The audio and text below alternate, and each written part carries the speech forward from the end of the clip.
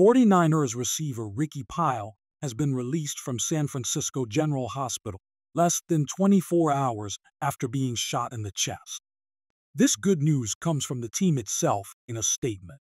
Additionally, Matt Barrows, who works for us at The Athletic, reported that Pearsall did not need surgery and that his family was present with him throughout the entire night.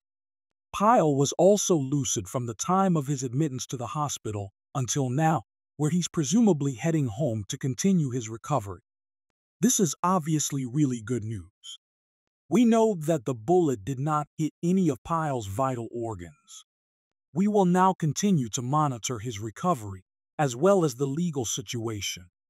The suspect is a 17-year-old from Tracy, about an hour to an hour and a half east of San Francisco.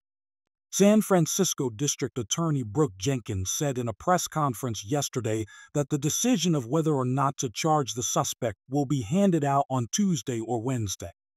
There will also have to be a decision about whether or not to charge the suspect as a juvenile since he's 17 years old.